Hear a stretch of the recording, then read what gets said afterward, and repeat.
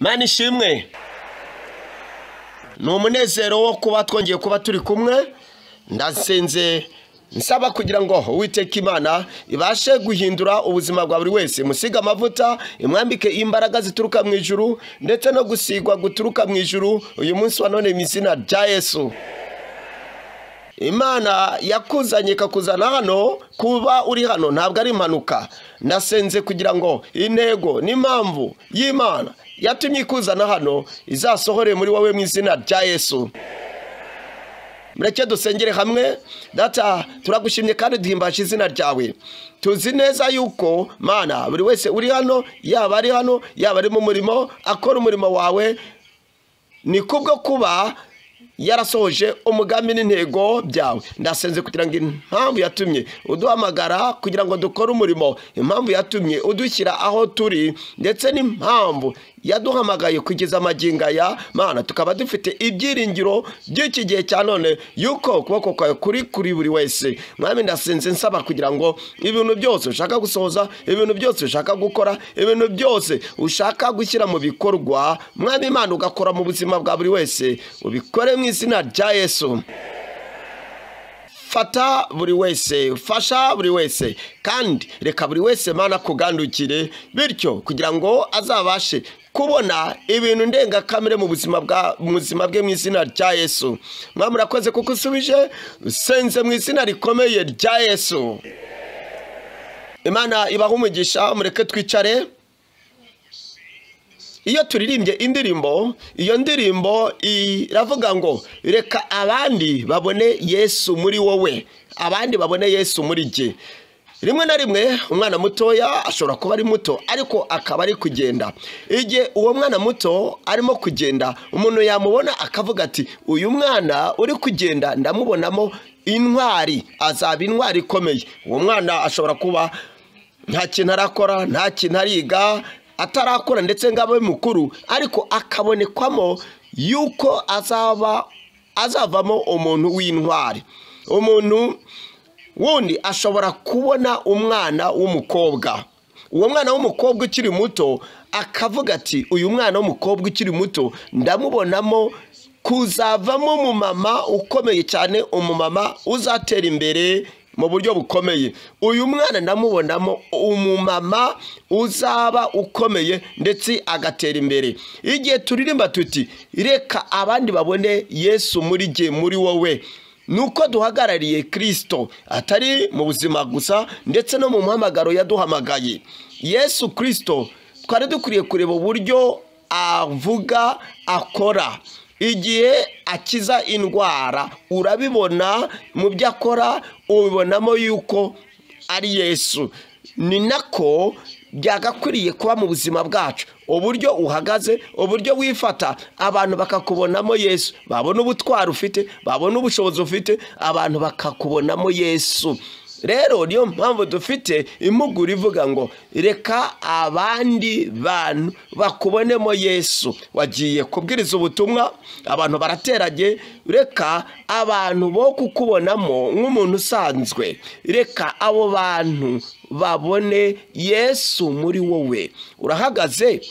Uhagaze mu rusengero kugira ngo ubwirize. Uburyo ubwiriza, ubone wigisha, ibyo wigisha, ibyo uzigisha byose, reka abubwiriza mu rusengero bakubonemo Yesu. Niyo mpamvu rero uyu munsi ubutumwa tugiye kurebera hamwe muri uyu mwanya ari buvuga ngo kuvugurura umurimo w'igihe cyose wa Kristo mu mukozi w'Imana muri iki gihe. Hano turi hano turabakozi, twahamagawe umurimo w'Imana, dukora umurimo w'Imana. Dukwiriye kwibaza, Kristo ari hano kuri iyi si ni iki yakora?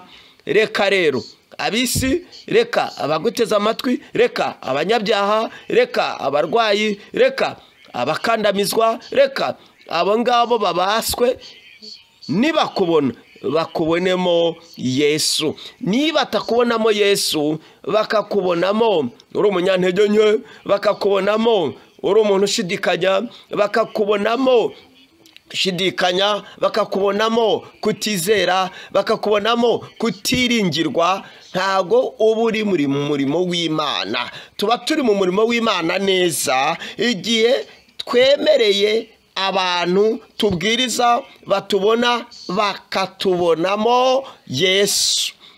Ubwo Herode yumvaga Yesu yaravuze ati Yohana Mubatiza yazutse, bitewe nuko yari yaramwishe, avuga ati naramwishe ntakiriho yarapfuye, ariko yongeye kuzuka yazutse.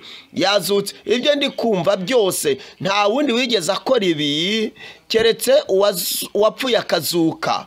Iyo natwe tuzutse tugize ububyutse, igihe bwa butwari bwari bwarapfuye muri twe hanyuma bukazuka bukavugururwa, ikindi igihe amavuta yakamutse muri twe yongeye kugaruka, tukagira ububyutse tukagira imbaraga, igihe tubwiriza byakagombye kuba nk'uko Kristo yagakoze ariho ku mubiri. Igihe Kristo mwibuke ko ari muzima muri wowe, ari muzima muri jyewe, mu buzima bwacu. Niyo mpamvu rero abantu bakwiriye kutubonamo Yesu, kuvugurura umurimo w'igihe cyose wa Kristo mu mukozi w'Imana muri iki gihe. Twibaza, Yesu yagiye hirya no hino, agenda i Galilaya abwiriza ndetse yigisha ubutumwa bwiza bw'ubwami bw'Imana, abwiriza ikindi akanakiza ubwoko bw'indwara zose ndetse n'ubumuga bwose mu bantu. Yarabwirizaga, yarigishaga, yakizaga abantu indwara. Aramutse agarutse hano ku mubiri kugira ngo abwirize agarure abantu mu bwami bw'Imana, yakora bimwe, yabwiriza kandi akigisha akanakiza indwara. Matayo igice cya 9 umurongo wa 35. Umurongo wa 35 hagira hati Yesu agenda mu midugudu n'ibirorero byose. Yesu aramutse agarutse hano kuri iyi si ntabwo yaguma ahantu hamwe gusa, yakora ibyo yakoze mbere. Ikindi agenda hirya no hino mu midugudu no mu byaro bitandukanye no mu mirwa. Akora iki?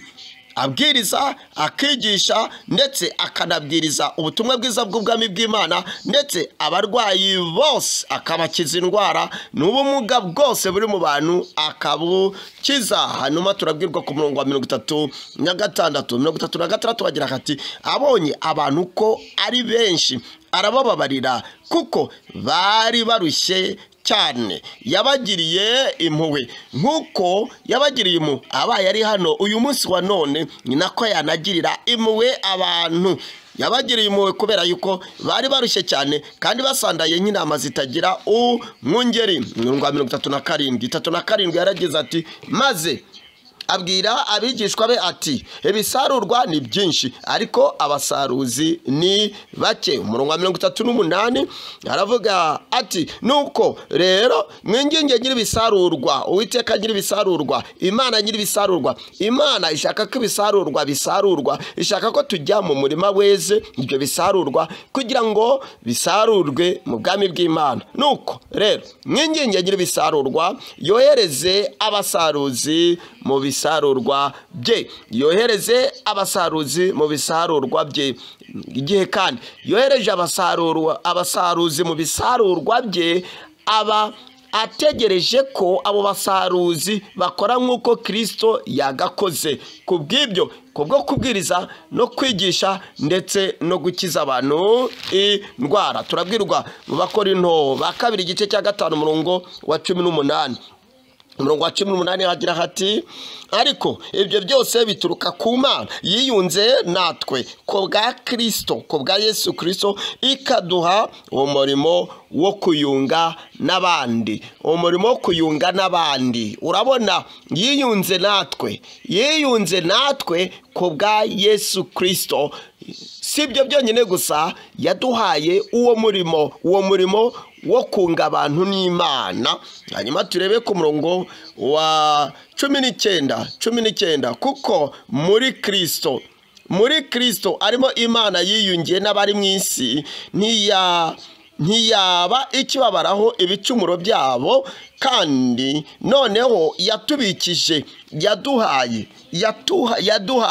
ijambo ry'ubwiyunge, ijambo ryo kunga abantu n'Imana. Kristo yazanywe no kugira ngo yunge ab'isi b'abanyabyaha abunge n'Imana yo mu ijuru, Imana yera yo mu ijuru.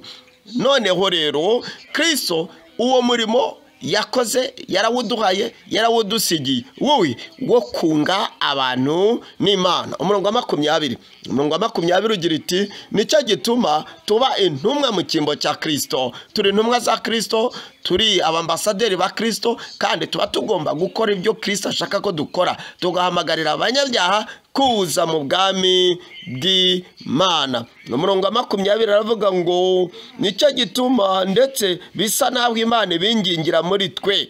Icyo Kristo yagakoze ni twebwe duhari turi mu mwanya we kugira ngo tubashe kugikora, tukagikora mu cyimbo cya Yesu, tubwira abantu kugira ngo biyunge n'Imana. Muri iyi mirongo rero tumaze gusoma turahabona ko dukeneye kuvugururwa, dukeneye kugira ububyutse, dukeneye gukora umurimo w'igihe cyose wa Kristo. Nkuko rero turiho muri kino gihe cya none nicyo tugomba gukora. Hanyuma mureke turebe ingingo 3 muri ubu butumwa.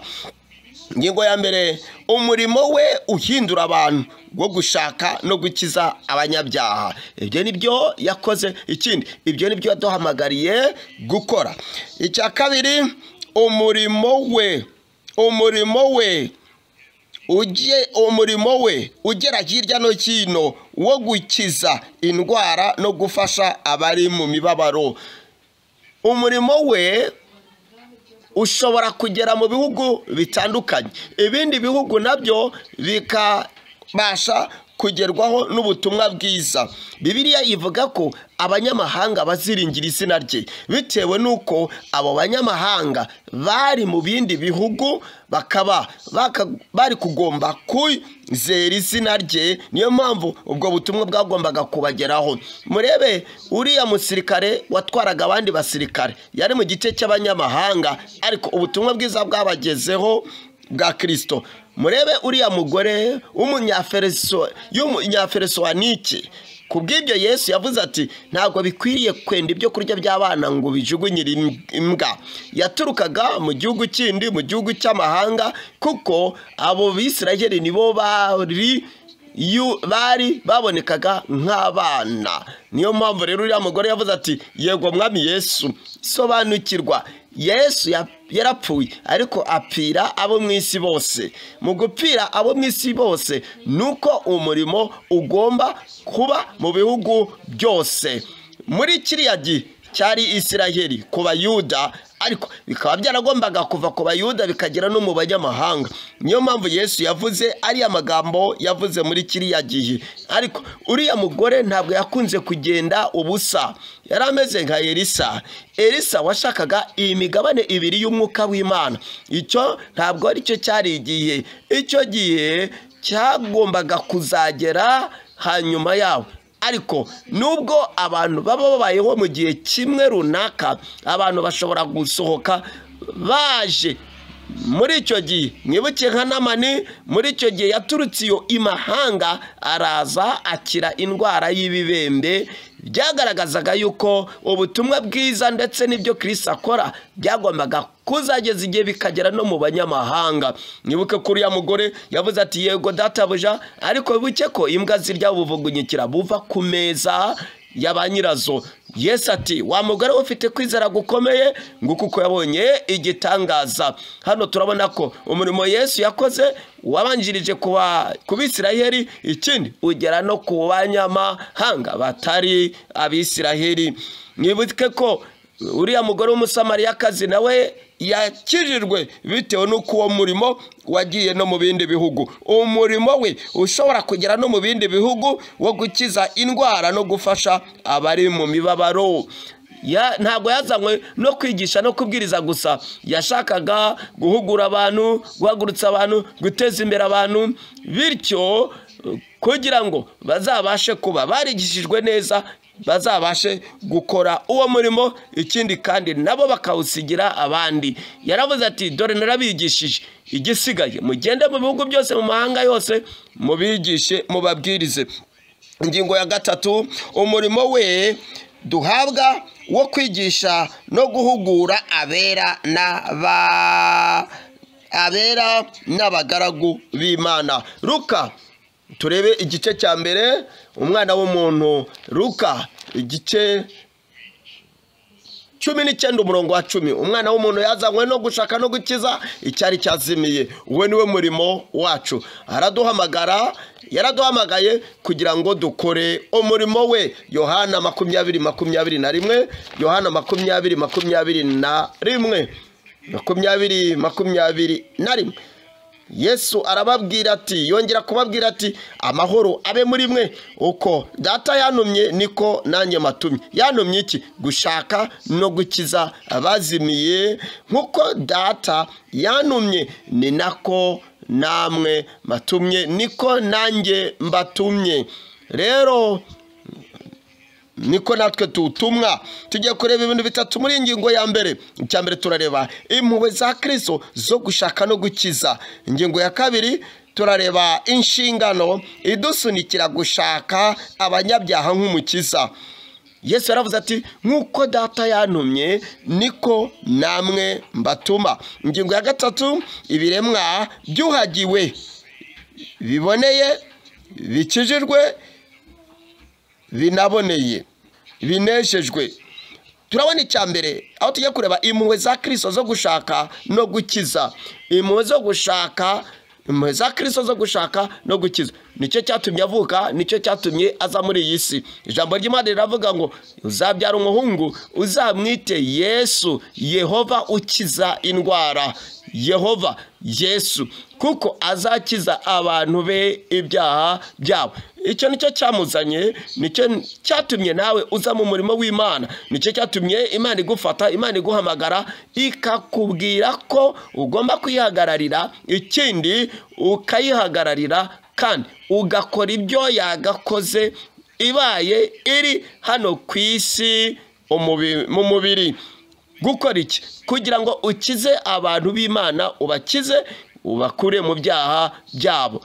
Umuhamagaro wacu tuba dufite amazina atandukanye, ariko ayo mazina atandukanye ntabwo aboneka mu isezerano rishya. Ariko izina waba witwa, titire waba witwa, waba witwa uyu, uri muri iki gice, uri muri iki gice mu itorero, ibyo ni byiza. Ariko ibirenze iyo titire yawe, ibirenze iryo zina ryawe, ibirenze iyo myumvire, ibi nibyo tugomba gukora. Tugabwa gukora ibyo Yesu yagakoze abaye ari hano mu isi. Filipo yatoranyirijwe kugira umurimo akora, kandi ubuyobozi bw'itorero bwari bumutegereje ko ari we akora. Nibyo kugabura ibyo kurya, gutanga ibiribwa, ariko yari yaruzuye umwuka wera. Buri wese ibyo yabikora, byo kugabura ibiribwa.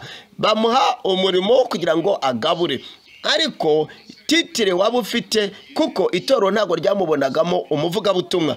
Ariko mwibuke ko nyuma yaho yagiye i Samariya, habyuka ububyutse bukomeye cyane, akora umurimo w'umubwirizabutumwa mu buryo bukomeye, nk'uko Petero yakawukoze i Samariya, awukora mu buryo bw'imbaraga nk'uko Yesu yakabaye yarawukoze i Samariya.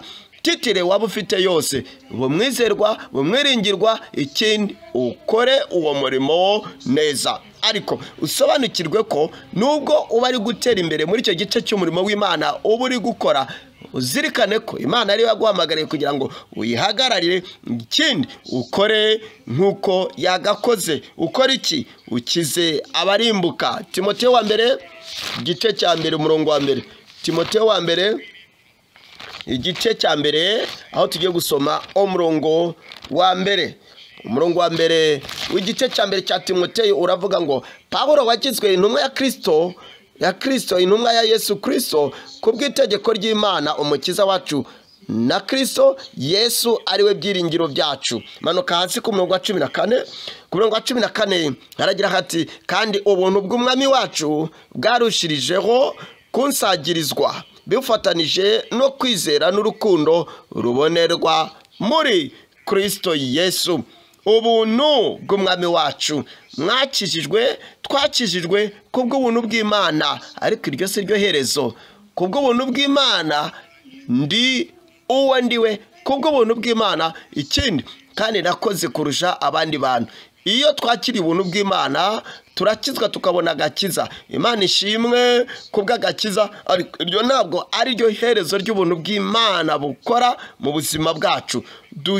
Duhagarara tugahagararira Kristo, tukaba intumwa za Kristo, tubaho ubuzima bukiranuka kandi bwejejwe, kuko utejejwe atazabona ubwami bw'Imana. Ariko ntabwo ubuntu bw'Imana bugarukiye ku kubaho ubuzima bukiranuka bwejejwe gusa, ahubwo tuba tugomba gusohoka tukajya hanze kugira ngo tubwirize abanyabyaha bahinduke. Turebe ku murongo wa 16, umurongo wa 16, umurongo wa 16 hagira hati: ariko icyatumye mbabarirwa ni ukugira ngo Yesu Kristo yerekanire muri jye uw'imbere kwihangana kwe kose, ngo mbe icyitegererezo cy'abazamwizera bagahabwa ubugingo buharaho, cy'abazamwizera nyuma yaho, cy'abazamwizera kugira ngo mbe icyitegererezo cy'abazamwizera hanyuma. Pawulo yavugaga abazamwizera mu myaka izakurikiraho, abazizera kubw'ijambo ry'Imana, abazamwizera kubw'ijambo ry'Imana riturutse mu nzandiko azaba yaranditse. Niyo mpamvu Pawulo yabayeho nk'icyitegererezo, bitewe nuko yabonye ubuntu bw'Imana yabonye agakiza kubw'ubuntu bw'Imana. Ariko ntabwo byagarukiye aho, abona n'ubuntu bw'Imana bwo kugira ngo akore umurimo w'Imana, bityo abashe kuba icyitegererezo cy'abazizera Kristo mu myaka izaza. Turareba icya kabiri, aho tugiye kureba inshingano idusunikira gushaka abanyabyaha nk'umukiza. Inshingano yo gushaka abanyabyaha nk'umukiza. Ndagira ngo uzirikane icyo tubona mu isezerano rishya. Mu isezerano rishya haravuga ngo niba tuvuga ko turi muri we, turi muri Kristo, tugomba gukora nk'uko yakoze. Aho ni muri Yohana wa mbere. Niba tuvuga yuko turi muri Kristo, tukaba turi abana b'Imana, tuba tugomba kureba ubuzima bwe, tukareba uko agenda, tukareba uko akora, tukareba umurimo we, tukareba ibyo yitangiye akamaramariza kugira ngo akore, natwe tukaba nkawe, tugasa nawe. Hano aratubwira yuko ijambo ry'Imana twicaranye mu buryo bw'umwuka mu ijuru, mu buryo bw'umwuka twicaranye na Kristo, kugira ngo twicarane na Kristo mu buryo bw'umwuka mu ijuru. Ntago wavuga ko utakora. Yego wakora umurimo w'Imana, kuko Yesu yaravuze ngo umuntu wese unyizera imirimo nkora nawe azayikora. Yesu ashaka ko, ategereje ko dukora nk'uko yakoze, tukabwiriza nk'uko yabwirije, tugakiza abantu indwara nk'uko yakijije abantu indwara, tugakora ibyo yagakoze abaye ari hano muri iyi si, muri iki gihe cya none. Ariko hari ikintu twita kigaragara nk'itegeko. Iyo ukoze ikintu rimwe, kabiri, gatatu, inshuro nyinshi, icyo kintu urakimenyera kikakubamo, none ukicara hantu umenyereye icyo kintu ukakinezererwa, ukakishimira, ukaba uri gutera imbere muri cyo. Noneho igihe wumvise ko ikintu uri gukora ni cyiza, ariko ukaba wakagombye gukora ibirenze, ukaba wagakoze ibirenze, igihe ubwiwe ngo iki nicyo kibazo gihari, iyi niyo mpuguro ihari, uyu niwo murimo uhari, iki nicyo wagakwiriye gukora. Ibyo nibyo byabaye kuri Petero. Petero yaranyuzwe ku munsi wa Pentekote, bariya bose bari Abayuda, ndetse abo Bayuda bo mu gice cy'abanyamahanga baraje. Icyo gihe nibwo Umwuka Wera yabamanukiraga, nuko arabwiriza, ibihumbi bitatu birakizwa. Nguko mu gihugu cya Isirayeli hirya no hino, aho ajyaga hose, yagiye Yopa, yagiye ahantu hatandukanye, yumvaga bimworoheye cyane. Noneho rero umwami Yesu igihe cyarageze, yashakaga ko akora ibyo yagakoze mu gice cy'abanyamahanga. Arahakana ati, oya mwami Yesu, ntabwo nigeze nkora ibyo. Hari abantu bamwe batazigere bakora ibyo batigeze bakora mbere, kandi Imana ikavuga iti, haguruka, genda, iramubwira iti haguruka wice urye. Aravuga ati sinshobora kuko nta kintu gisa gitya kigeze kinjira mu kanwa kanjye mbere. Imana nibwo yamubwiraga iti icyo Imana yahumanuye yejeje ntukakite ikintu gihumanye. Byabaye ubwa kabiri muri ziriya nzozi, muri iriya yerekwa yari afite. Rimwe na rimwe hari igihe ubutumwa bushobora kudukangura hanyuma tukongera tugasinzira. Ubutumwa bukongera bukaza, Imana ikavuga tugahaguruka hanyuma tugasubira gusinzira. Noneho ubwa gatatu hakaza imbaraga zidusunika z'Imana, noneho zikatuzaho tukaba tugomba guhaguruka tukagenda tugakora ibyo Imana ishaka ko dukora. Abo banyamahanga bari abantu bari mu mwijima, bari abanyabigirwamana. Petero atekereza ko batazumva, batazakira. Igihe twumvise imbaraga z'Imana zidusunika tukageraho dukora umurimo. Nibuke ko ubwo yageragayo kwa Koroneliyo yaravuze ati ntabwo ari njye jyenyine gusa, ahubwo hari abandi turi kumwe biteguye kumva ijambo ry'Imana. Ikintu cyose Imana ishaka ko utubwira tubwire, turi hano turiteguye, twiteguye kwakira ijambo ry'Imana. Ndetse nabo bayuda ntabwo bari bafite uko kugandukira no guca bugufi imbere y'ijambo ry'Imana. Kubw'ibyo rero niyo mpamvu babwiye abakozi Imana bati muceceke, kuko ntabwo dushaka ko mwuzuza izi nyigisho zanyu i Yerusalemu. Aho mu gice cy'abanyamahanga Petero agezeyo kwa Koroneliyo, bari bateranye, bari bakoranye ari benshi cyane, abwiriza ubutumwa bwiza. Icyo ndi kuvuga ni iki? Nuko igihe dufite inshingano ndetse n'umuhamagaro w'Imana, tudakwiriye kuguma aho turi, tugomba guhaguruka tukajya gukora. Niba uri aho ngaho ibyo utigeze ukora mbere, ntukavuge ko udakwiriye kubikora, uwibwira uti ibi sinigeze mbikora. Bikore, kuko uhagarariye Kristo, ugomba gukora nk'uko yakoze. Yesu mwibuke ko yasanze abigishwa be, aravuga ati dore nahawe imbaraga cyangwa ububasha mu ijuru ndetse no mu isi yose. Wakwibaza uti ibi ni biki? Imbaraga zose. Yesu ati nahawe ubutware, nahawe imbaraga zose mu ijuru ndetse no mu isi. Ikindi kandi ubwo yavugaga atyo, uramutse usomye Mariko na Luka yuko yagiye mu ijuru, ariko mu ijuru nta murwayi urimo, ndetse no mu ijuru nta munyabyaha uhari.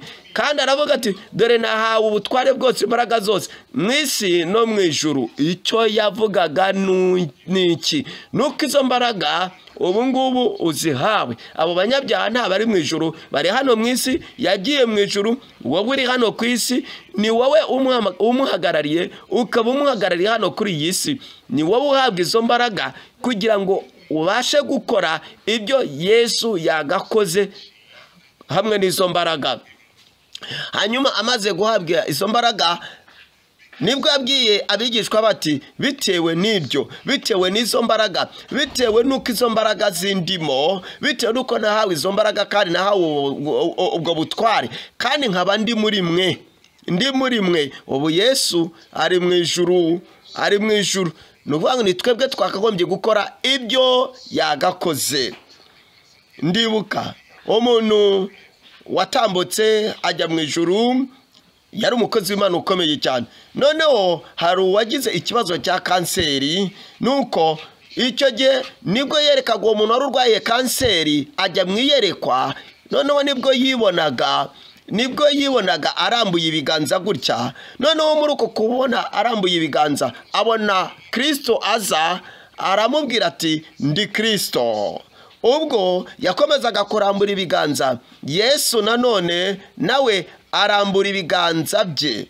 Noneho muri uko kurambura ibiganza bye, icyo gihe nibwo yazaga yinjira muri we. Noneho amaboko ya Yesu yinjira mu maboko ye, umubiri wa Yesu winjira mu mubiri we, hanyuma umutwe wa Yesu winjira mu mutwe we. Hanyuma icyo gihe nibwo iryo yerekwa byarangiraga. Imana iramubwira iti Kristo afite imbaraga zose. Ikindi kandi yakwinjiyemo. Ubwo yakwinjiyemo, amaze gusobanukirwa ibyo yeretswe, nibwo yagiye kuri uwo murwayi wari urwaye kanseri, noneho ako kanya murambikaho ibiganza, uwo mugore wari urwaye kanseri ahita ko akira ako kanya. Uwo yari umukozi w'Imana winjiye muri iryo yerekwa. Bigenda gutyo kuri Kristo, hanyuma aragenda nibwo yajyaga gusengera uwo murwayi, hanyuma uwo murwayi arakira. Yesu yaravuze ati mugende mubwirize ubutumwa mu bihugu byose, avuga ati Matayo igice cya 10, nyuma ya Karuvari, nyuma yo kubambwa, nyuma y'urupfu ndetse no kuzuka kwa Kristo, nyuma yuko avuga ati dore nahawe imbaraga zose, nicyo gituma mukwiriye kugenda hirya no hino. Ntabwo mugomba kuguma ahantu hamwe, ahubwo mugomba kugenda hirya no hino. Nubwo mwaba mwumva yuko uwo murimo mushya, mwumva yuko hari ikibazo bateye, ariko mukwiriye kuwukora, mugomba kuwukora hirya no hino, mukabwiriza abantu mwizina, mubabatiza mwizina rya Data wa twese n'Umwana w'Umwuka Wera. Umurongo wa 20 Yesu yaravuze ati kandi mubigisha kwitondera ibyo nababwiye byose, mubigisha ibyo nababwiye byose. Ibyo mwumvise mbwiriza aba ari byo muzabwiriza, ibyo mwumvise nigisha aba ari byo muzigisha. Ntabwo wavuga ngo ngewe nkurikira Kristo, ntabwo nakora ibyo yakoze, nabwiriza ibyo yabwiriza, nakwigisha ibyo yigishije. Yesu yaravuze ati ibyo nigishije byose, ibyo nabwirije byose, ndetse n'ibintu byose nabategetse aba ari byo muzakora. Dore ndi kumwe namwe igihe kingana iki? Iminsi yose, ndetse no kugeza ku mpera y'isi. Ibyo bishatse kuvuga iki? No kugeza ku mpera y'isi. Ibyo bivuze yuko twebwe muri kino gihe cya none, muri kino kinyejana, natwe turimo. Ntabwo ari intumwa gusa, ntabwo ari intumwa za Kristo gusa, ntabwo ari abo bakozi b'Imana bo mu gihe cya mbere gusa. Hari abantu bavuga ngo Yesu icyo gihe akiri hano ku isi yakijije abantu indwara, yabwirije ubutumwa, ariko twebwe muri kino gihe cya none ntabwo twabikora. Yesu aravuga ati ndi kumwe namwe, mfite imbaraga zose, mfite ubushobozi bwose n'amavuta yose, ndi kumwe namwe ndetse no kuzageza ku mpera y'isi, Kubw'ibyo ubutumwa bwiza hariya busozwa na amena, hanyuma nanjye nkavuga ngo amena.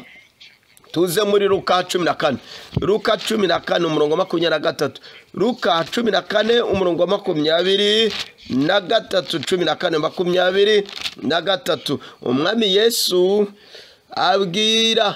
abwira abagaragu be ati mugende mu nzira nyabagendwa, hanyuma mubategeke kugira ngo binjire, mubahatire kugira ngo binjire.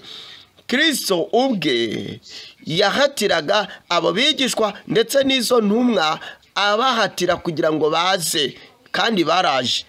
Mwibuke ko Matayo yari yicaye akoresha ikoro, ariko ibyo yavugaga ndetse n'ijambo yamubwiye, iryo yavuze ryahatiye Matayo kugira ngo amukurikire. Niba warahatiwe kugira ngo uze kuri Kristo, nawe ugomba guhatira abantu kugira ngo baze kuri Kristo. Ufite inshingano yo guhatira abantu kuza kuri Kristo, ufite n'itegeko ryo kubwira abandi bantu kugira ngo baze kuri Kristo, ukabahatira kugira ngo baze kuri Kristo, bitewe nuko abo bigishwa ba Kristo bahatiwe kugira ngo baze binjire mu bwami bw'Imana. Nyuma yaho mu kujya hanze bahatiraga abandi kugira ngo baze kugakiza. Ndasenze kugira ngo ibi bikorwe mu buzima bwacu mu izina rya Yesu. Ikindi tuzabashe gukora ibyo Kristo yagakoze, ibyo Kristo yakoze mu buzima bwacu, kuko yaduhatiye kugira ngo dukizwe, tuze kuri Kristo. Natwe icyo nicyo tugomba gukorera abandi. Nanone nagira ngo mbibutse Mose yagiye aragenda asanga Farawo, aramubwira ati nazanywe no kugira ngo ndokore Abisiraheli. Ntabwo ari uko yari afite imbaraga ze bwite zo kugira ngo agende ababohore. Imana yaramubwiye iti ni wowe ntumye, ni wowe ntegetse, ni wowe nohereje kugira ngo ugende ukure Abisiraheli muri Egiputa. Mwibuke ko yabanje kuvuga ati Mana ntabwo nabishobora, Uwiteka we ntabwo nzabikora, kuko ntatsi kuvuga neza, niyo navuga ntabwo bazanyumva. Imana iravuga iti shyira ikiganza mu gituza gihinduka ibibembe, hanyuma agikuramo kirakira. Hanyuma akomeza gutanga impamvu inzitwazo zo kuvuga ngo Mana ohereza uwo ushaka kohereza. Imana iramubwira iti nicyo ufite mu ntoki. Hanyuma iyo nkoni arayirambura, muri uko kuyirambura ihinduka inzoka. Ariko komeza inzitwazo ngo ntacyo nshoboye. Ariko hari Aroni, ngiye kumubwira hanyuma azagufashe. Icyo gihe Imana nibwo yamuhatiraga ikindi kandi iramutegeka, bitewe nuko yumviye iyo nshingano yahatirwaga n'Imana. Nicyo cyatumye ajya kuri Farawo, ikindi kandi nawe akora umurimo wo kumuhata, amuhatira kugira ngo ubwoko bw'Imana buve muri Egiputa. Mwibuke ko Farawo yabanje guhakana, abihakana, arakomeza ati Imana yantumye ngo rekura abantu banjye bagende. Nibwo hatangiye kwisuka ibihano bikomeye by'ibyago muri Egiputa. Nyuma yaho nibwo yaje guhamagara Mose, aramubwira ati ushobora kugenda, ariko rero ubwo ugiye nanjye unsengere. Niba uhatirwa ukabuhatwa n'umwuka w'Imana, ugahatwa n'umwuka w'Imana, uzagira ubutware, uzagira n'imbaraga zo kugira ngo ugende uhate abandi bantu, kandi nubwiriza bazahatirwa kugira ngo baje mu bwami bw'Imana mu izina rya Yesu. Reba uyu murongo, ngo mubahatire kugira ngo binjire, bityo kugira ngo inzu yanjye yuzuremo abasangwa. Inzu y'Imana ntabwo ari inyubako gusa. Inzu y'Imana ntabwo irakuzura. Hanze hari abanyabyaha, hanze haracyari abanyabyaha. Yesu yaravuze ngo hari izindi ntama mfite, ikindi kandi nazo zigomba kuza mu rwuri nzazizana kugira ngo zibashe kuzura inzu yanjye. Imana yaraguhamagaye, ufite inshingano iguhatira kugira ngo ujye gukora umurimo. Ntabwo wavuga ngo ndananiwe, ntabwo wavuga ngo ndicaye. Ni gute wananirwa wakwicara kandi inzu yo mu bwami bw'Imana itarakuzura? Niyo mpamvu akigutegereje. Niyo mpamvu kandi atari yagaruka, ategereje ko abenshi baza mu bwami bw'Imana, kuko inzu y'Imana ntiruzura. Abantu bahawe iyo nshingano yo guhatira abantu kugira ngo baze mu bwami bw'Imana bakwiriye gukora uwo murimo. Inzu y'Imana nimara kwizura nibwo azabona kugaruka. Icya gatatu, muri ingingo ya mbere tugiye kureba ibiremwa byuhagiwe bikabonera, bigakizwa, ikindi kandi bikezwa. Hano turabona yuko Yesu kubwo kudukoresha ashaka abanyabyaha. Igihe abo banyabyaha baje kuri Kristo barakizwa. Igihe baje kuri Kristo barahinduka. Igihe baje kuri Kristo barezwa. Yohana wa mbere igice cya mbere umurongo wa 7. Yohana wa mbere igice cya mbere umurongo wa 7. Umurongo wa 7, ijambo ry'Imana rigira riti nitugendera mu mucyo, abantu tuzana mu bwami bw'Imana ntago tuba tugomba kubarekeraho. Ntago bazi iby'umucyo, niyo mpamvu tuba tugomba gukurikirana. Niyo mpamvu tuba tugomba kubigisha, tukabereka inzira, tukabereka umucyo, tukabereka imibereho. Ubuntu bw'Imana bukabasha kubereka uko bagomba gukora, uko bagomba kwifata, uko bagomba kubaho, bagatangira kugendera mu mucyo. Bibiliya iratubwira ngo ariko rero iyo tugendeye mu mucyo nk'uko nayo ari umucyo, ntabwo dutegekwa kugira ngo tugende indi ngendo. Dutegekwa kugenda ingendo yo kugendera mu mucyo. Ntabwo wavuga ngo jewe ndi umukristo, ntabwo nakora ibyo Kristo yakoze, ntabwo nabaho nk'uko Yesu yabayeho. Bibiliya iravuga ngo ariko rero iyo tugendeye mu mucyo nk'uko nayo ari umucyo, tuba dufatanije ubwacu, kandi amaraso ya Yesu Kristo umwana wayo atwezaho ibyaha byose. Tugeze ku ngingo ya 2. Ingingo ya 2 tugiye kureba ingingo ivuga ngo umurimo we ugera mu bihugu bitandukanye wo gukiza indwara no gufasha abari mu mibabaro. Tuze muri Yohana 14 umurongo wa 10. Yohana 14 umurongo wa 10. Umurongo wa 10, ijambo ry'Imana riravuga ngo ntiwizeye yuko ndi muri Data na Data akaba muri jye? Reka dutekerezeho gato. Ijambo ry'Imana rivuga ko turi muri Kristo. Kuba turi muri Kristo, ntago Kristo tumwumva yuko ari hafi yacu mu buryo bw'umubiri, ntago tubyumva gutyo, ariko tukwiriye kubyumva nk'uko Yesu yarari muri se, ise akaba yarari mu ijuru, kuko ubwo yabatizwaga agasohoka mu mazi, ijwi ryaraje riravuga riti, nguyu umwana wanjye nkunda kandi nkamwishimira. Kuba yarari muri data kandi ise akaba yarari mu ijuru, ibyo ntago ari ibintu by'umubiri, byari mu buryo bw'umwuka, byagombaga kumvikana mu buryo bw'umwuka. Ise yarari mu ijuru, ikindi kandi yarari mu ijuru kandi anari muri Yesu amurimo. Ntago ari ikintu cy'umubiri ku mubiri, ahubwo ni ikintu cyo mu buryo bw'umwuka. Kandi Yesu yagenderaga kubwo kwizera, ntabwo yagenderaga kubw'ibyiyumviro yiyumvaga mu mubiri. Natwe niko tugomba kumva ko turi muri Kristo, Kristo akaba muri twe. Kristo ufite imbaraga, Kristo ufite ubushobozi, Kristo ufite ubutware, Kristo ufite amavuta.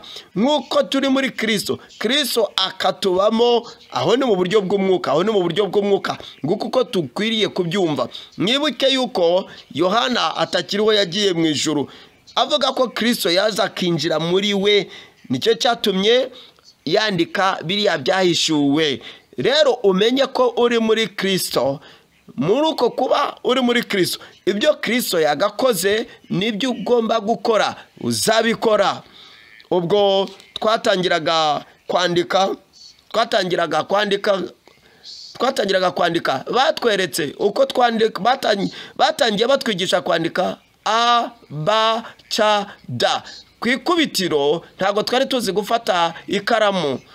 Mwarimu akaza akadufata intoki akatwandikisha, akadufasha, kubera yuko izo ntoki zacu zari zatarakamenyera kugira icyo zandika. Ariko ubu ngubu ubwo twamenye kwandika, icyo ushatse kwandika cyose umenya uburyo cyandika, nta muntu uza kugufata akaboko kugira ngo akwandikishe. Ni kimwe rero, Kristo akurimo, agutuyemo, nawe uri muri Kristo. Nutangira gukora ibyo Kristo yakoze n'ibyo Kristo yagakoze, bishobora kugufata gahe, bishobora kutangira mu buryo buhoro.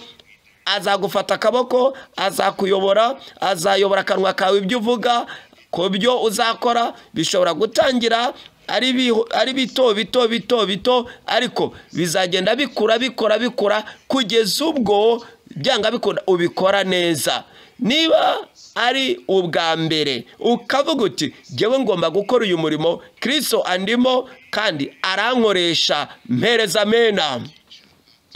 Niba mwarimu wacu icyo gihe yaratweretse ubwa mbere, muri uko kutwereka ubwa mbere akakwereka ati, nakweretse, nakwigishije, uko byagenda kose taha, biraranye, ntuzongere kugaruka. Ntabwo wakwibuka izo nyuguti. Twaragarutse, turagaruka, turakomeza turagaruka, tujya ku ishuri, tujya ku ishuri, kugeza ubwo twamenye kwandika inyuguti zose. Ubwo twamenyaga inyuguti zose. Niba rero wowe tubigarure muri ubu buryo, niba wowe mu buzima bwawe utangiye buhoro, wibireka, kuko nubireka uzibagirwa nubireka. Komeza ukore, biratangiye buhoro, komeza ukore, uzahinduka umuntu ukomeye mu bwami bw'Imana. Nuko Yesu aramubwira ati, ntiwizeye yuko ndi muri data, data akaba ari muri jye? Amagambo mbabwira sinyavuga ku bwanjye, simbabwira ku bwanjye, sinyavuga ku bwanjye. Reba Yesu ibyo avuga hano, arimo arigisha, arahugura abigishwa be, kuko abigishwa be ndetse natwe amagambo tuvuga ni amagambo dushobora kuba twaravuze ejo hashize, aturimo.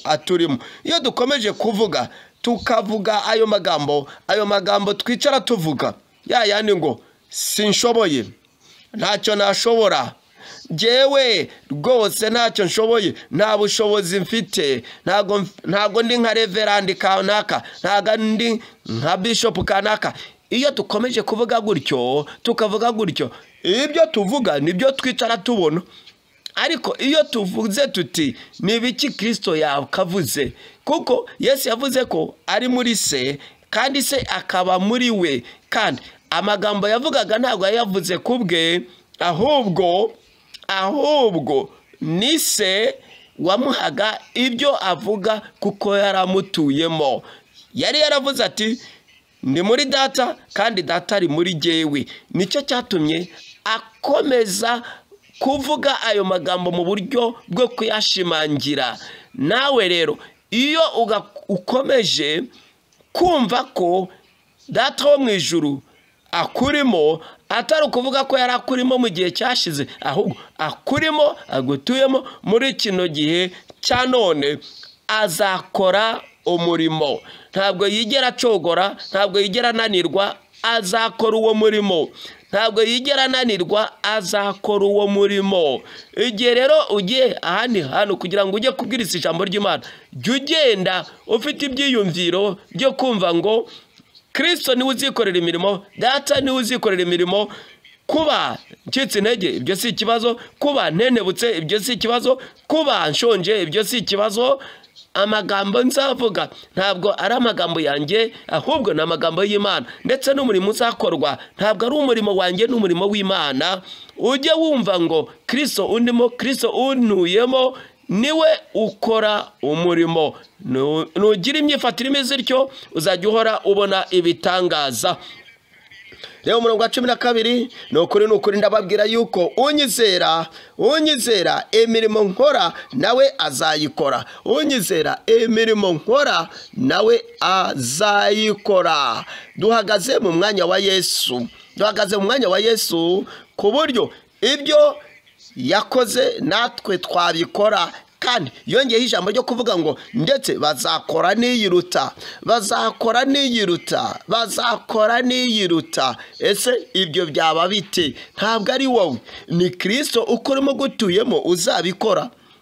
Nuhura n'ikibazo kigukomereye cyane, nuhura n'ikigeragezo gikomeye cyane, nuhura n'amakuba n'akaga gakomeye cyane, ni Kristo ukurimo gutuyemo uzabigufashamo. Nicyo cyatumye avuga ngo azakora n'iyiruta. Tuzakora n'iyiruta kubera ko aturimo, adutuyemo kandi akaba aturimo.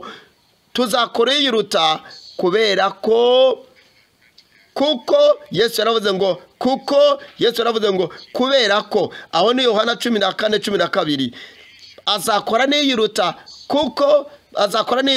kubera ko Yesu yaravuze ati kubera ko njya kwa data. Ntabwo ari ukubera ko yabaye muremure cyane, ntabwo ari ukubera yuko yumvise ko yize mu buryo bukomeye cyane, ntabwo ari ukubera ko yumvise ko yize teolojiya mu buryo bukomeye, ntabwo ari ukubera ko yumvise ko afite titire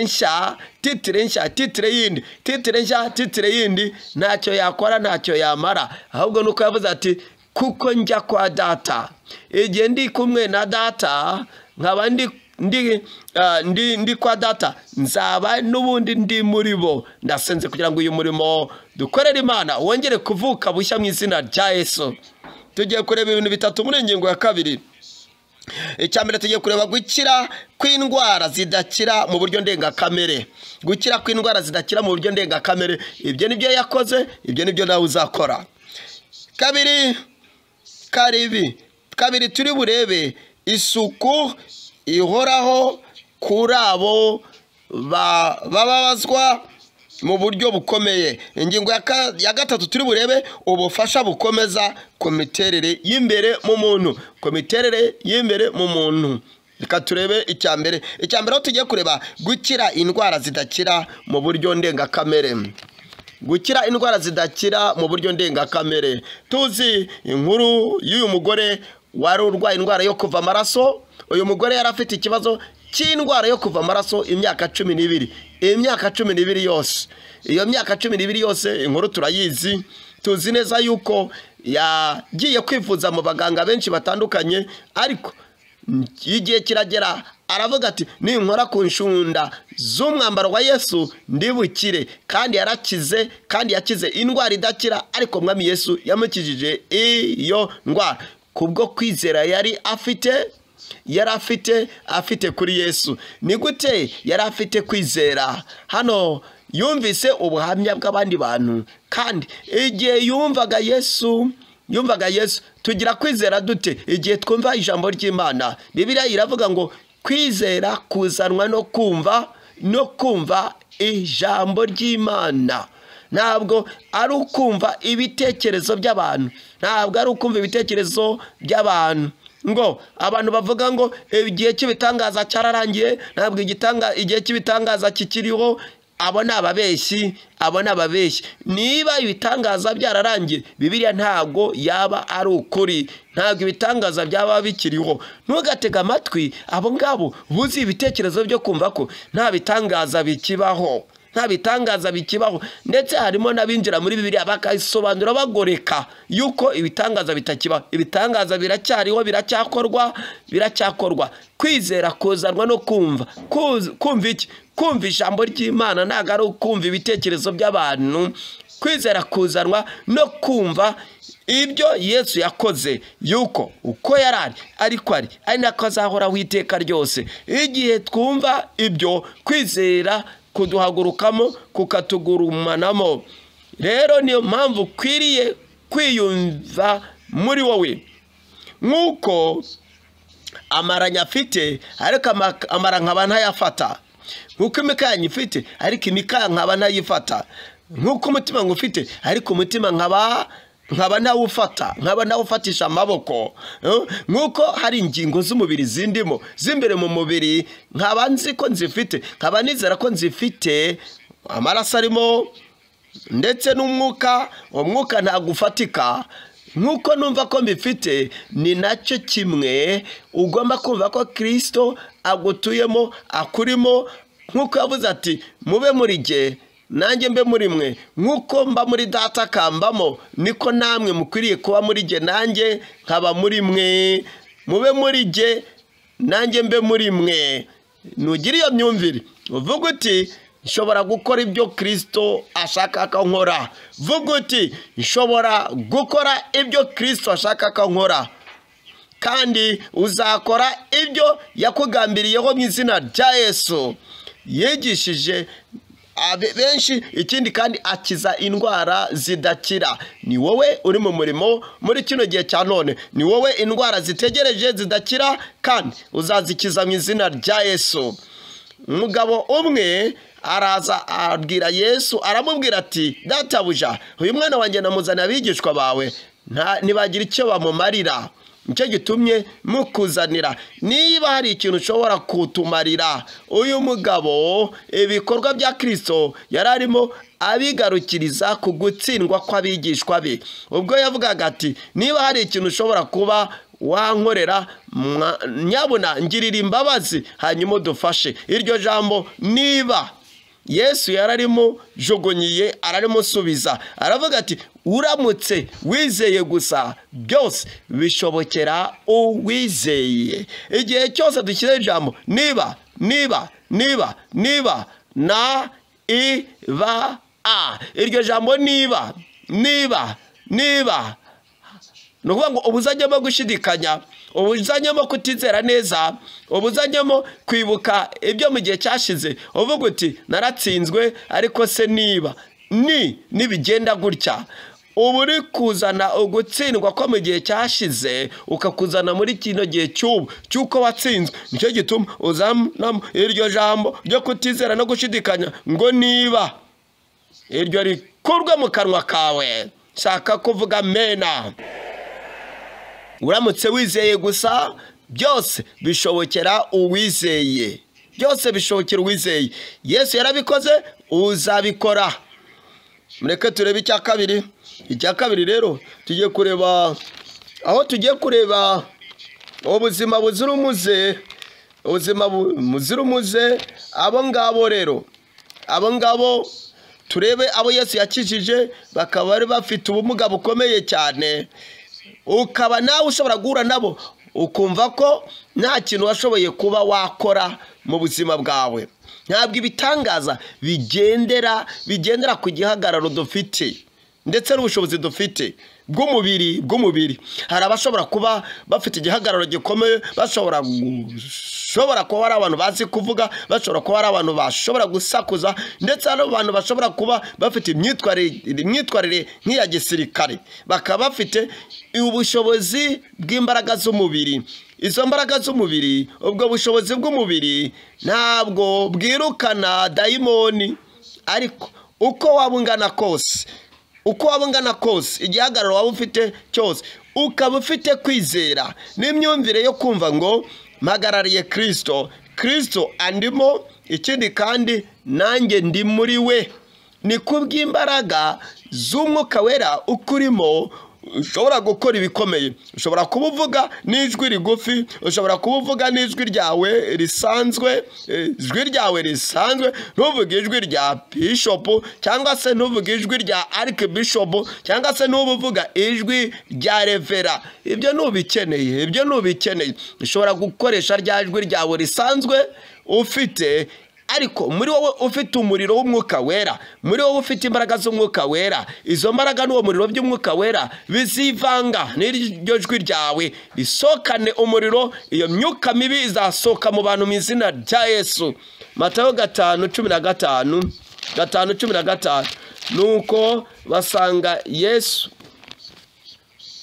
Mariko 5:15, ni muri Mariko 5:15. Mariko igice cya 5 umurongo wa 15, umurongo wa 15, ijambo ry'Imana riravuga ngo bageze aho Yesu ari, basanga uwari utewe n'ingabo z'abadayimoni yicaye, yambaye afite ubwenge nk'abandi, baratinya. Uyu yari afite abadayimoni benshi, ariko Yesu abamwamururamo. Yesu azagukoresha, uzabikora. Niwizera ukaba ufite kwizera, jya hanze. Nujya hanze ntuzavuga amagambo yawe, ahubwo uzajya uvuga ijambo rya Yesu. Ikindi uzirikane ko Yesu ukiza, Yesu ubohora atuye imbere muri wowe. Nuvuga ijambo, iryo jambo rizirukana dayimoni, iryo jambo rizabohora uboshywe mu izina rya Yesu. Ndetse turabwirwa yuko ubwo babonaga yuko uyu muntu ibisazi byamusohotsemo, bahise ko batinya cyane. Umwami Yesu izo mbaraga ni wewe yazihaye, yaduhaye imbaraga, yaduhaye ubutware. Mureke turebe Matayo 10 umurongo wa mbere, Matayo igice cya 10 umurongo wa mbere, Matayo igice cya 10 aho tugiye kureba umurongo wa mbere. Umurongo wa mbere uravuga ngo ahamagara abigishwa be 12, abigishwa be 12 abaha ubutware cyangwa abaha imbaraga. Abaha imbaraga, abaha iki? Abaha imbaraga zo kwirukana abadayimoni no gukiza indwara zose, n'ubumuga bwose. Ntabwo yigeze agarukira ku ndwara izi, ahubwo ni ku ndwara zose, ndetse n'abantu bizera gukira indwara, abafite kwizera gukira indwara. Rimwe na rimwe batubwira yuko iyo Kristo atanze imbaraga zo gukiza indwara, bavuga ngo ashobora guha uyu muntu runaka imbaraga zo guhumura impumyi, bakavuga ngo undi muntu akamuha imbaraga zo gutuma abafite ubumuga bwo kutagenda bagenda. Noneho bakongera bakavuga ngo agaha undi muntu imbaraga zo gukiza kanseri. Numva atari uko biteye. Atanga imbaraga zo gukora ibyo we yagakoze aramutse abaye ari hano ku isi. Mwibuke ko aritwe tumuhagarariye, nitwe kanwa ke, nitwe maboko ye, nitwe biganza bye, ikindi nitwe ntumwa ze. Aduha imbaraga. Yesu aduha imbaraga zo gukiza indwara zose z'uburyo bwose n'ubumuga bwose nk'uko yakabikoze. Ni gute bigendekera abo bantu usanga bagarukira ku bitangaza byo gukira indwara gusa, ese iyo basenze ibitangaza byo guhumuka kw'amaso baranezerwa iyo abantu bahumutse. Noneho iyo bamaze kubona yuko basenze bigakoreka, bagira ishyaka ryo kugira ngo ubutaha igihe bongeye kugira umuntu basengera baranezerwa kandi barishimwa. Noneho hari usengera umurwayi wa kanseri, kanseri igakira, bakongera bagasengera undi agakira. Ni nk'igihe nari umunyeshuri, abanyeshuri bajya ku ishuri bikaborohera kugira ngo basome ibitabo, noneho bagatekereza ubwabo, havuga ati uko byagenda kose mfite ubwenge bwo kumenya gusoma. Ikindi kandi undi mugenzi wawe agafata ikindi gitabo cyaba ari icy'imibare cyangwa se icya fizike, akavuga ngo afite ubwenge bw'imibare. Wowe witekereza yuko ufite ubwenge bwo gusoma gusa, oya, ushobora kuba ufite ubwenge bwo gukora ibindi bintu. Kristo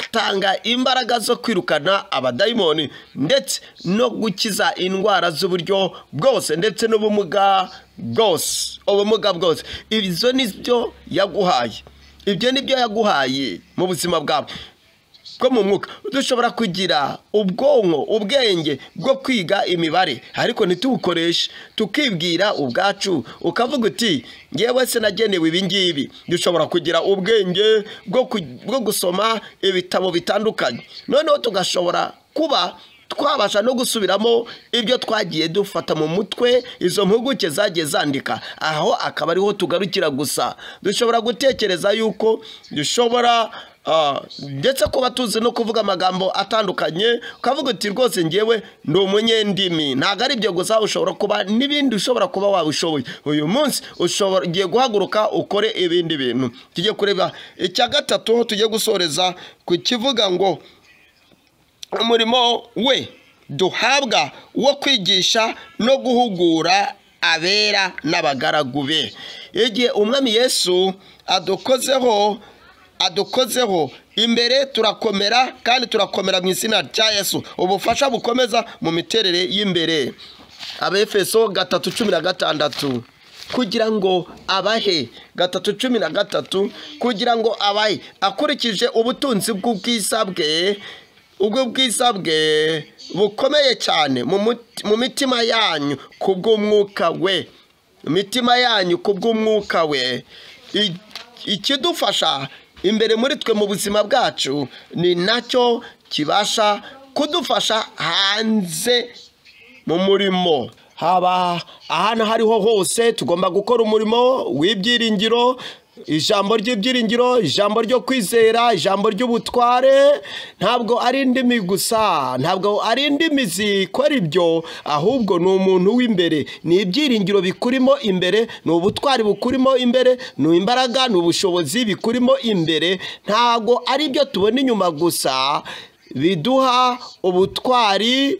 Mu by'ukuri ushobora guhura n'ikintu kigaguca intege, n'igihe icyo kintu uboneye inyuma ugifashe ukagishyira imbere muri wowe, umuntu w'imbere nibwo acika intege, agatenebuka, noneho hanze ukavuga amagambo agaragaza ko nta ntege ufite. Ibyo Imana iri kutubwira nuko ibyo ureba hanze inyuma ntabwo ari byo bituma utsindwa, ntabwo ari byo abantu bakora ndetse bakwereka bakugaragariza, ntabwo mu by'ukuri ari byo bituma ubasha kugira ukwiheba no kwiganyira ukiyibagirwa. Ntabwo ari ibyo.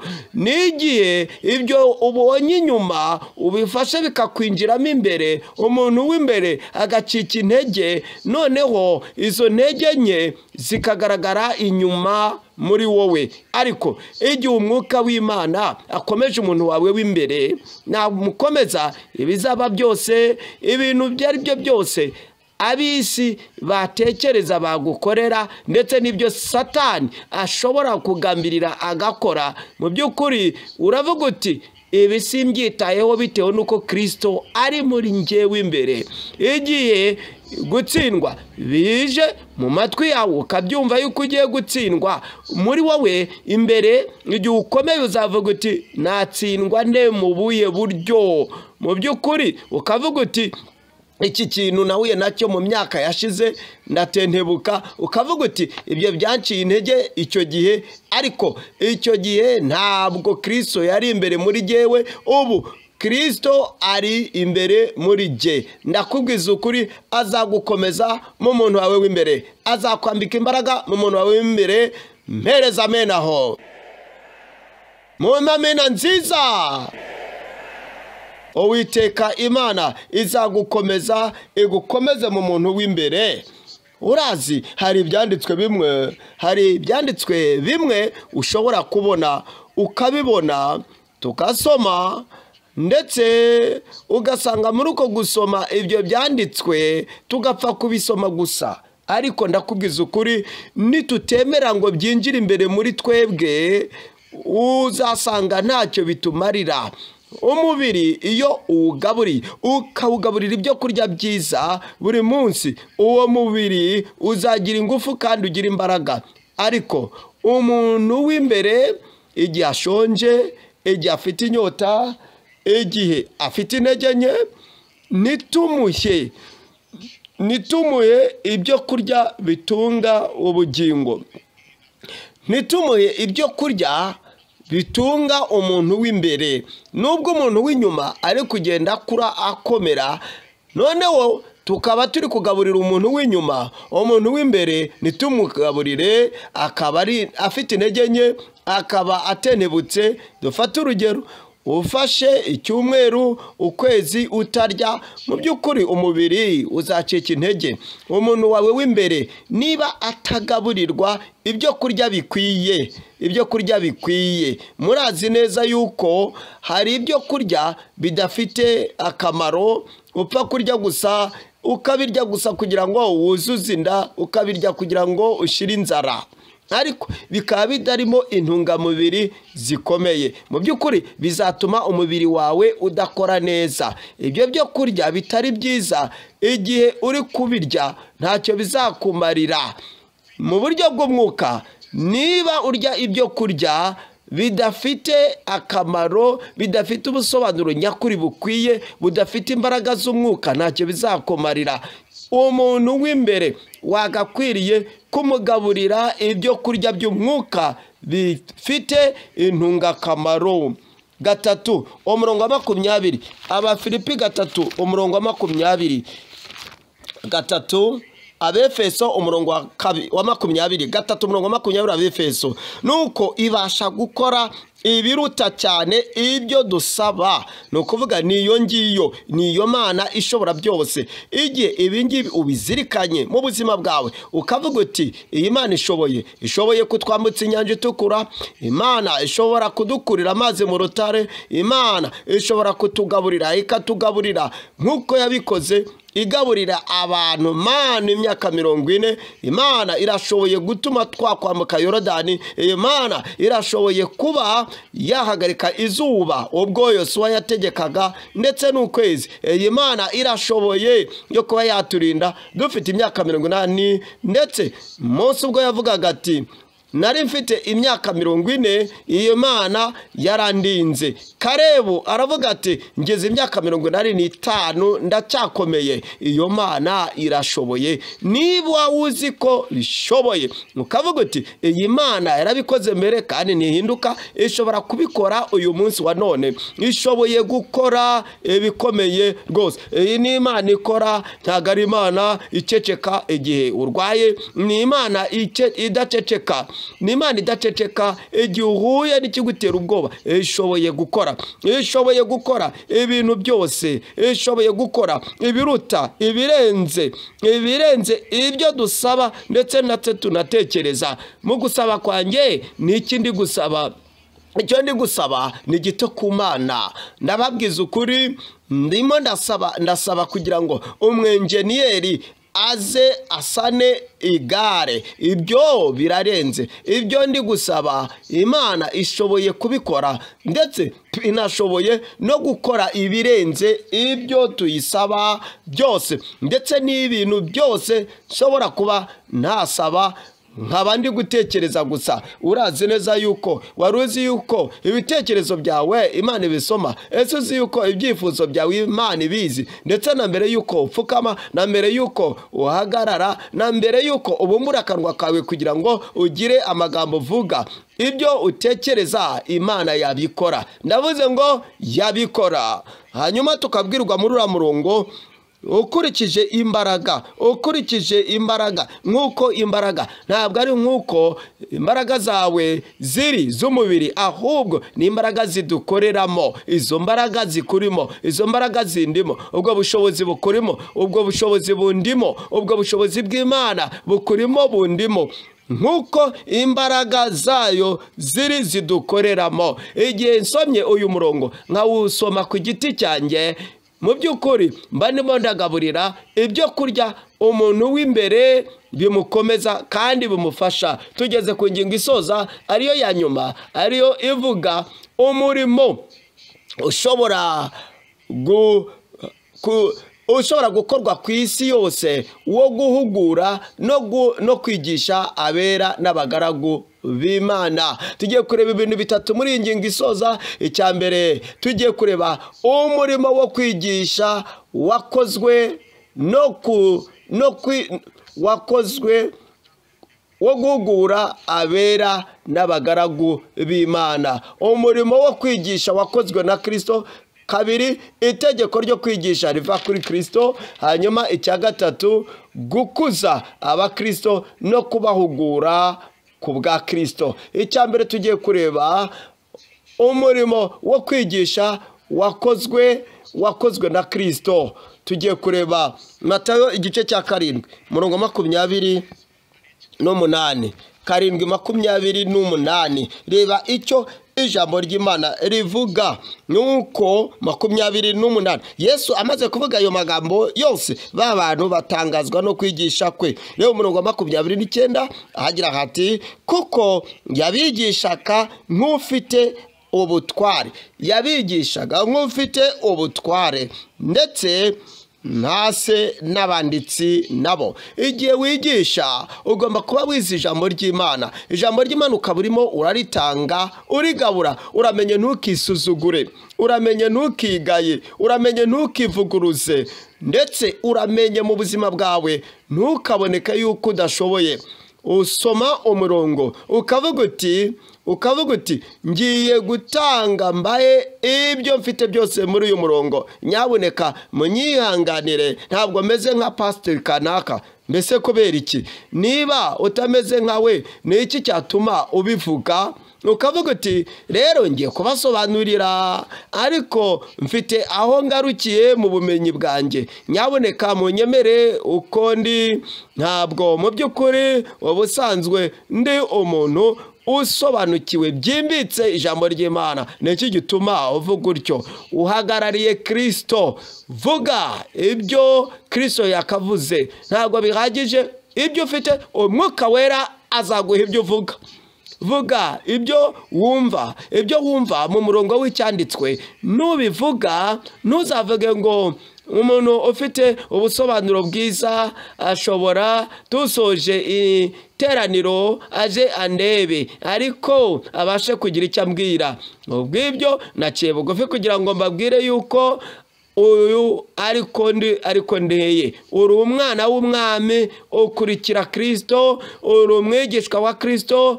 Kapiteni w'agakiza kacu ari imbere muri wowe. Kristo umwigisha ari imbere muri wowe. Ibyo aba ari byo uzirikana.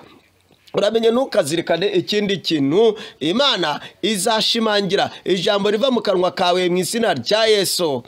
Yarabigishije, abigisha nk'ufite ubutware ndetse n'ufite imbaraga. Umuntu ufite ubutware, iyo abufite, hari uburyo ahagarara. Iyo ufite ubutware, hari uburyo uzahagarara, hari uburyo uzareba mu maso y'abantu. Mu by'ukuri uzagira ubwoba se? Oya. ni wowe ufite ubutware icyo gihe. Ikindi ni wowe Imana ugaragara yuko yatoranyirije kugira ngo wigishe. Nuhagarara ujye uhagarara nk'umuntu wahawe umurimo wo gukora, ndetse umugozi w'Imana ufite icyahatirwa gukora. Ndasenzege Imana izakugira ukwiye, izakugira ufite ubushobozi n'imbaraga. Ubutware, wirebe ubutware bwawe, reba ubutware bwa Kristo, kubera ko uhagaze mu mwanya we, Imana izabana nawe. Tugiye kureba icya kabiri hariya. Icya kabiri tugiye kureba itegeko ryo kwigisha, kandi iryo tegeko ni riza riturutse kuri Kristo. Menya uwagutegetse, menya uwagushyize mu mwanya kugira ngo ukore umurimo, bitewe nuko ari Imana, ariyo Mana ifite ubutware bwa hano ku isi no mu ijuru. Ariyo Mana yabashije kugushyira mu murimo, uzawukora neza. Vuga uti nzawukora neza. Ariko ukaba wavuga uti ngewe ndumva yuko ntabishoboye. Ntabwo dukora umurimo w'Imana kubw'ibyiyumviro, dukora umurimo w'Imana kubwo kwizera. Hari imibereho, hari ibyo uzahura nabyo mu buzima, mu by'ukuri ibyo ukeneye Imana izabiguha. Rimwe na rimwe hari igihe cyashize, mu myaka yashize, natumiwe muri Bretagne mu Bwongereza. Hari ikintu cyari cyabaye inahangaha ku buryo umuvugabutumwa w'umwongereza nabonye ubwo yazaga muri Nigeria, hanyuma bagize umuryango w'itorero rya Gipantekote, bitewe n'ibyo yabonye hano, nicyo cyatumye antumira iyo ngiyo mu giterane bari bateranyije. Abakozi b'Imana bari bahateraniye bari benshi cyane, imbaga n'imbaga y'abazungu noneho batandukanye. Urazi rimwe na rimwe igihe ugeze ahantu nk'aho ukumva utandukanye, cyangwa se ugasa naho udafite icyo uri bubabwire. Noneho hari uwambajije ikibazo. Icyo gihe twari muri icyo gihugu, ndetse bose bari abazungu. Bamwe muri bo ntabwo bigeze babona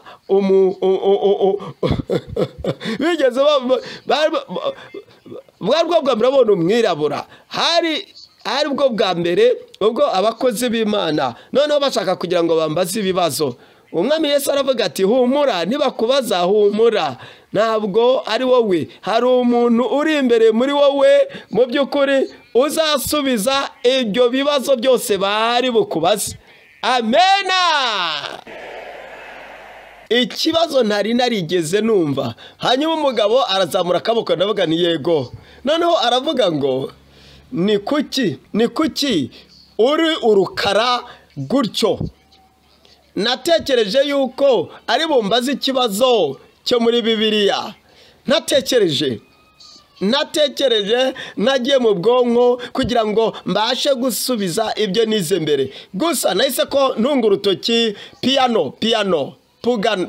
Ndavuga ni Bibiliya piano ifite imfunguzo z'umweru ndetse n'umukara. Noneho ndavuga ni niyumvise ngewe ndi kuvuga yuko Imana ifite indirimbo itigeze icuranga, kandi irashaka gucuranga iyo ndirimbo kugira ngo isi yumve. Kugira ngo icurange iyo ndirimbo izakenera imfunguzo zera ndetse n'imfunguzo z'umukara, kugira ngo babashe kubona indirimbo utigeze wumva. Icyo gisubizo cyagiye mu mitima yabo, bituma bongera kuntumira ngo nzagaruke. Nuko batumira abandi bantu. Ubu rero dufite itorero muri icyo gihugu. Uramenye, ntuzumve yuko ukozwe n'isoni, kubera yuko wa wundi ufite ubutware ari imbere muri wowe, atuye imbere muri wowe. Nababwiye iby'uwo mugabo wabashije kuntumira kugira ngo nzagaruke muri icyo giterane. Nyuma yuko nigisha iby'impano z'Umwuka Wera, 9 muri bo, noneho mbigisha nigisha byose iby'Imana yampaye. Noneho umupasitoro yarantumiye, noneho arantumira, antumira mu itorero mu rusengero iwe, nuko njya mu rusengero. Noneho pasitoro anshyira mu nzu y'umupasitoro umwungirije. Noneho turarya, dukora byose, mvayo, noneho njya mu iteraniro, habayeho ibintu byiza cyane. Hanyuma kuwa gatanu mu iteraniro rya nyuma twari tugiye kugira, hanyuma pasitoro aranyicaza hasi, arambwira rero ati ibintu byose byo kugaragaza imbaraga z'Imana ese bibaho bite, biba bite? Noneho ninjira mu byanditswe ndamwereka, hanyuma tusengera hamwe. Nimugoroba nibwo twajyaga mu rusengero. Ubwo twageraga mu rusengero, mwibuke turimo turavuga kwigisha no guhugura. Noneho ubwo twageragayo tugeze mu rusengero, noneho ndamubwira rero, ubwo nari ngiye kubwiriza, ndamubwira rero ngiye kubwiriza uyu mugoroba mu gusenga, ni wowe uri busengera abarwayi gusa nkuko uri kubibona mbikora. Twari twaganiriye mu rugo ku manywa, noneho ndavuga ni wowe uri busengera abantu ku mugoroba. Noneho ndagiza kubwiriza, icyigisho ndakirangiza, ikibwiriza ndagisoza. Noneho ndavuga ni uyu munsi pasiteri kanaka rero twari turi kumwe, ni uri bubasengere mwebwe abarwayi. Noneho agera ku ruhimbi, ageze ku ruhimbi imbere aravuga ati mureke dusenge. Noneho atangira gusenga nk'uko yasengaga mbere. Noneho bitewe nuko nari inyuma ye, nibwo nakururaga ikote rye, nkurura ikote rye. Noneho ndamwongorera, ndamubwira ngo uramenye ntubwire abantu ko ari njyewe ubikubwiye. Hanyuma vuga uti hari umuntu ufite iki kibazo, ubivuge, usenge. Nurangiza gusenga ntuvuge ngo mbese urakize, ahubwo uvuga uti urakize indwara, reka mbone uzamura akaboko. Noneho asubiramo ibyo nari namubwiye, arabikora. Arikoze umuntu arazamura, aravuga, aramusengera, hanyuma aravuga ati urakize, ukize indwara. Azamura akaboko aravuga ati indwara ndayikize. Abantu bakoma mu mashyi. Noneho rero noneho yari arimo atekereza ahagaze. Noneho ndongera nkurura ikote inyuma ye, ndavuga ni hari undi muntu mu iteraniro afite ikibazo. Ntuvuge ko ari njye ubikubwiye gusa, wowe bivuge nk'aho ari wowe bivuze. Arabivuga, aravuga ati uri hehe wowe ufite ikibazo? Uwo muntu azamura akaboko ke, hanyuma aramusengera, indwara irakira.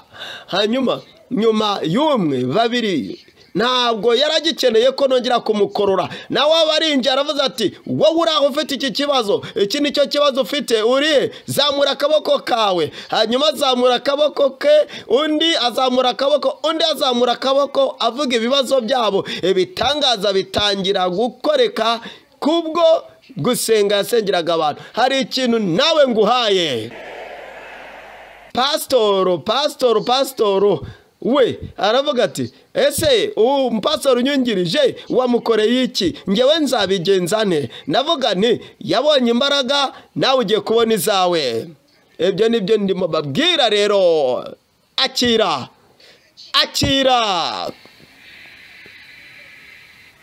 Uri he? Haguruka aho uri ku birenge byawe, zakira. Urabishoboye, wabishobora kubw'imbaraga z'Imana ishobora byose, iza igatura imbere muri wowe. Ubu urashoboye, wabishobora. Ibyo utigeze ukora mbere wabishobora. Isengesho utigeze usenga mbere warishobora.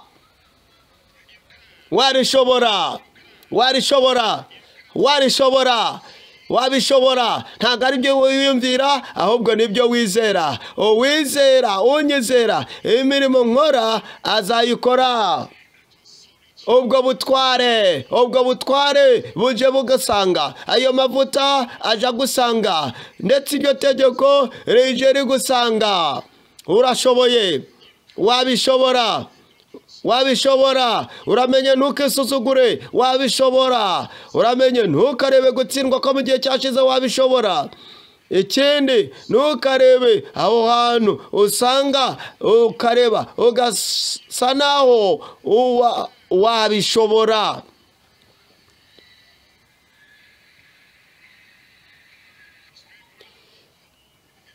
Abo ntago babikora, ntago bavutse ari abavugabutumwa bakiriye ijambo ry'Imana. Ijambo ry'Imana bararyizera, nawe wabikora.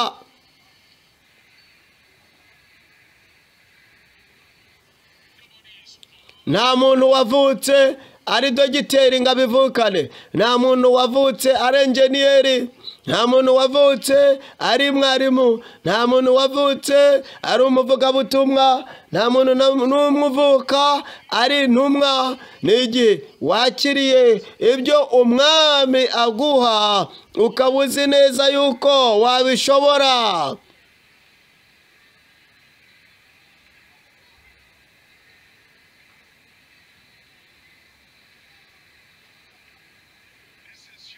Uyu niwe munsi wawe. Kristo atuye imbere muri wowe. Iki ni cyo gihe cyawe. Kristo atuye imbere muri wowe.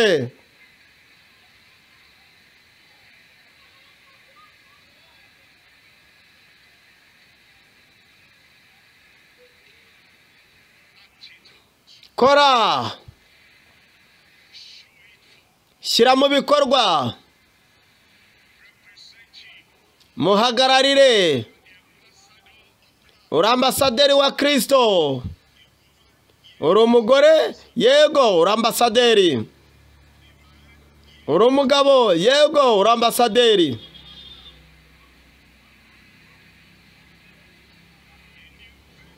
Uri igikoresho gishya? Yego, uri ambasaderi.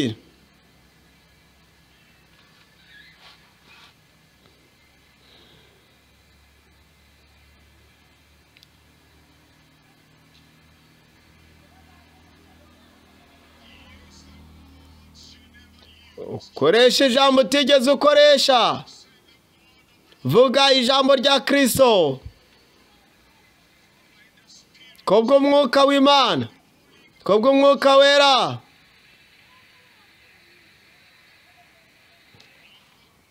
Icishe bugufi. Yego, ariko uri ambasaderi. Uritonda, ariko uri ambasaderi.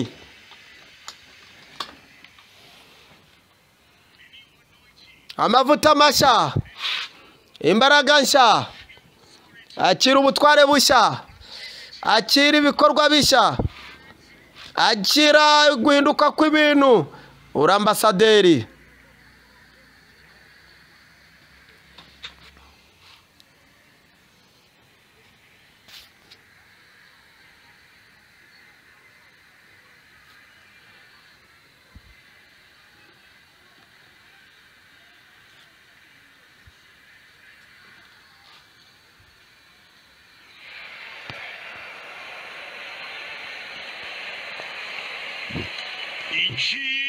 Dusenze mu izina rya Yesu.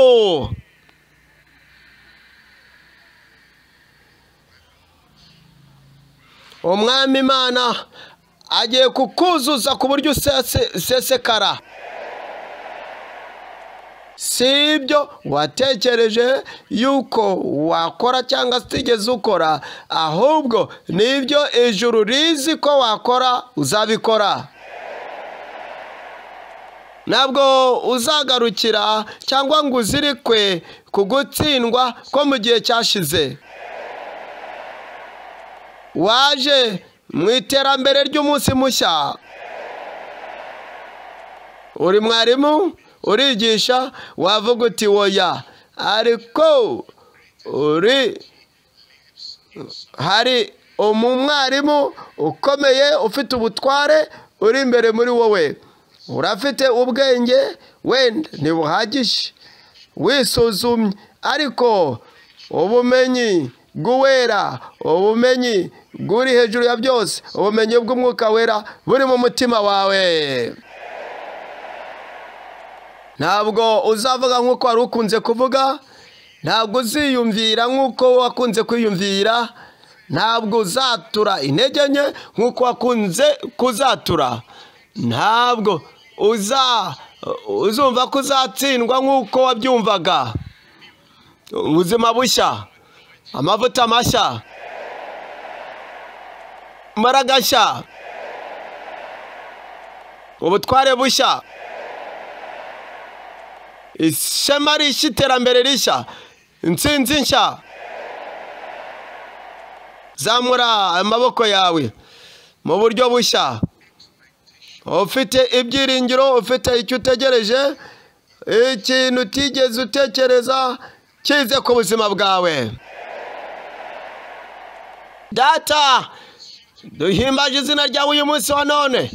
Tuzi ibyo wamaze kutubwira, tuzi ibyo wakoze, tuzi amavuta Mana aje nonaha, akaba aje Mwami kuri buri mukozi w'Imana, buri mwene data, buri mukozi w'Imana ariwe mushiki wacu, hakaba aje kuri buri wese uri hano Mana. Ubwo bariya 120 bari mu cyumba cyo hejuru, habonetse imbaraga Mana n'umuriro byabonetse, ntibyaboneka kuri bake gusa, ndetse atari kuri 11, ahubwo kuri bose uko ari 2. Mwami, ndasenze abari hirya no hino, ari abari hano hirya no hino, amavuta mashya, ubutware bushya, imyumvire mishya, imbaraga nshya, ubushobozi bushya bize kuri buri wese mu izina rya Yesu. Ndasabye kugira ngo ufate intege nke zo mu gihe cyashize, ubusabusa bwo mu gihe cyashize Mana bikureho. Kandi Mana, ndasenze uko twakundaga kwatura mbere Mwami Imana ikomeye twifobya, ibyo bikurwaho mu izina rya Yesu. Reka aba bakozi bawe babe bashya, aba bagabo babe bashya, abagore babe bashya Mwami, bahabwe ubutware bushya Mana, bahabwe imbaraga nshya. Reka ibyo Mana bigere kuri buri wese mu izina rya Yesu. Mwami Yesu, ndakumva urimo uvuga yuko uhaye buri wese uri hano umuhaye imbaraga Mana, uhaye buri wese uri hano urufunguzo, yuko uhaye buri wese uri hano umuhaye iterambere ndetse n'intsinzi ndetse no kunesha mu murimo bakora mu izina rya Yesu. Mwami Imana, ubwo abantu bawe bagiye kugenda ari intwari, bagiye kugenda ari ingabo, bagiye kugenda ari abanyabutware, bagiye kugenda Mana ikomeye bafite ibyo wabahaye. Mwami, ndasenze kugira ngo aho bazajya hose bazatera imbere, bazatsinde, bazaneshe, kandi buri wese muri bo Mana azagaruka ubutaha afite ubuhamya. Mana, wabimbwiye, nabivuze, wabikoze, kandi uko wabivuze niko bizaba. Ubuntu bw'Imana bujyane nawe, ukugira neza kw'Imana kujyane nawe, imbaraga z'Imana zijyane nawe, ndetse nibishoboka byo mu Mana bijyane na buri wese. Urakoze Mwami, kuko tuzi ko wabikoze. Dusenze mu izina rya Yesu.